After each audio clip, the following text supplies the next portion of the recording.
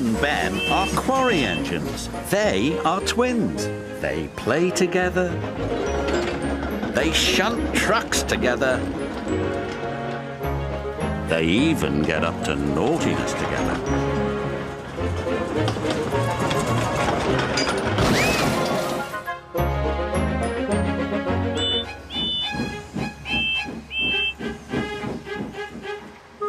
Wherever you find Bill, you will find Ben. Wherever you find Ben, you will find Bill. The Fat Controller had come to inspect his quarry engines. He found that Mavis and Bill were in fine working order. "Unfortunately, Ben," the Fat Controller said, "your buffers are damaged. You must report to the engine works immediately for a new set of buffers. Mavis, you will have to work with Bill until Ben returns." "Yes, sir," replied Mavis, and the Fat Controller drove away. Ben was happy. "I'm going to get new buffers," he gloated to Bill. "Well, I should get new buffers too," Bill complained. "We're twins, we do everything together."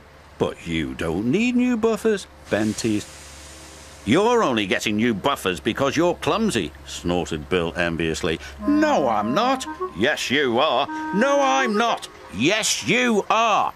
"Will you two stop being grouchy?" Mavis scolded. "Now, come on, Bill, we've got work to do."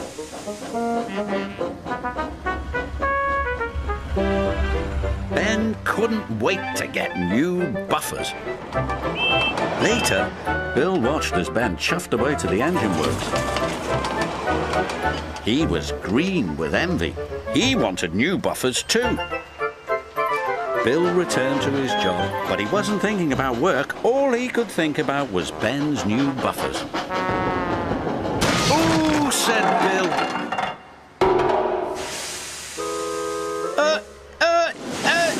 Phew! "Be careful," said Mavis, "and stop thinking about Ben's new buffers." Bill tried thinking about birds. He tried thinking about trees. He tried thinking about anything but Ben and his brand new buffers.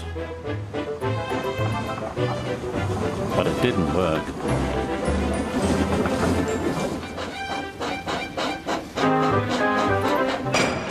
"I want new buffers too," he cried. "Just be happy you're in good working order," said Mavis. "It's not fair," Bill huffed, and he wheeshed soot all over Mavis. "Bill," gasped Mavis. "Oops, sorry," said Bill. Bill tried his best to get on with his work, but the troublesome trucks had spotted a chance for a tease. Poor Bill. He works, he suffers, while Ben, his twin, gets brand new buffers." This made Bill very cross. "I might not have new buffers," he said, "but I still know how to biff a truck."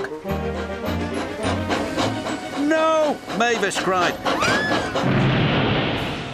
But it was too late.